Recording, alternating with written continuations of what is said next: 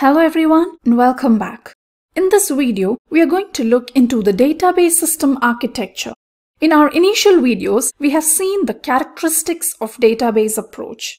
So here we are going to learn about an architecture for database systems called the Three-Schema Architecture that helps achieve the characteristics of database approach that we have already discussed earlier. And with the help of Three-Schema Architecture, we will also learn the concept of data independence.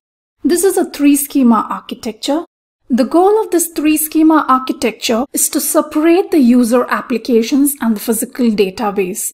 The user application is at the topmost level of the database system and the physical database is at the lowest level. Here schemas can be defined at three levels. The first level is the internal level. This internal level has an internal schema, and this schema describes the physical storage structure of the database. And this internal schema uses one of the category of data models, that is the low level or the physical data models, which we discussed in the previous video. It uses that physical data model to describe complete details of how data is stored and the access paths for the database.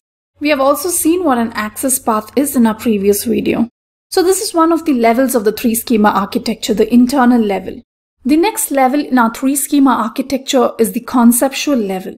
The conceptual level has a conceptual schema, and this schema describes the structure of the database.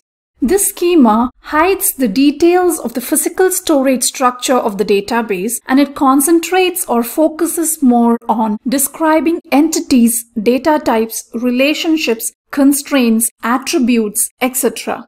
Again, we have already seen the definition of all these terminologies in our earlier videos, and these terminologies will be useful further. So that is about the conceptual level. The topmost level that we have in our three-schema architecture is the external level. The external level has a number of external schemas or external views, and each external schema describes the part of the database that a user is interested in and hides the rest of the database from the user group. That is, an external schema or view contains only that data which a user group is interested in and hides the remaining database from that particular user group. So this level has a view for each user group. So this is about the three levels, and because it has three levels, it is called as three-schema architecture. Here in the three-schema architecture, each user refers to its own external schema. So any request specified in the external schema is sent to the conceptual schema by the DBMS, and further that request is sent to the internal schema for processing. If the request from the user is a retrieval of data from the database, then data is extracted from the stored database.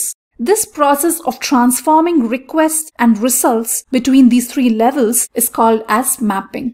So this is all about three-schema architecture.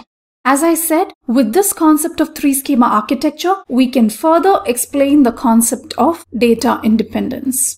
First, let us see the definition of data independence. Data independence can be defined as the capacity to change the schema at one level of a database system without having to change the schema at the next higher level. That is, without data independence, if we make any changes at the internal level or to the internal schema, then we have to change the higher levels too.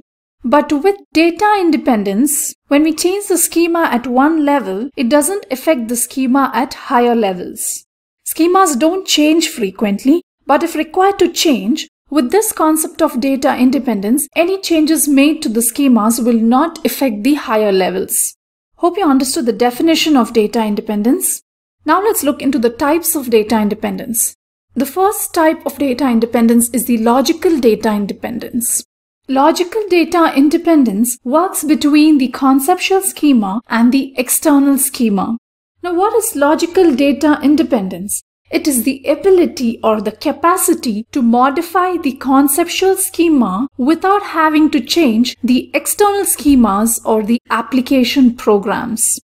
For example, if I want to add a new data item or a new attribute, then that modification of the conceptual schema will not affect the external schema because of logical data independence.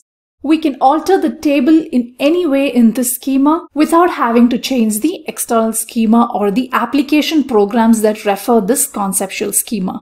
So this is about the first type of data independence, the logical data independence.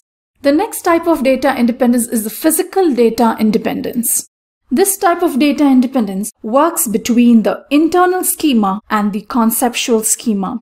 Physical data independence is defined as the ability or the capacity to modify the internal schema without having to change the conceptual schema. Changes to the internal schema could be like changing the file location, the access paths, etc. But this does not alter or change the conceptual schema as long as the same data is stored or present in the database. And this modification or changes are required or may be needed to improve performance. Like for example, changes to the access path might be required to improve the retrieval speed of a particular record. And this is about the second type of data independence, the physical data independence.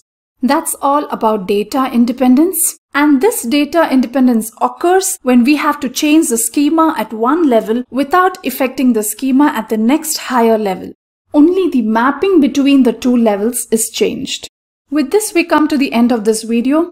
Hope you understood the concept of three-schema architecture and also the concept of data independence.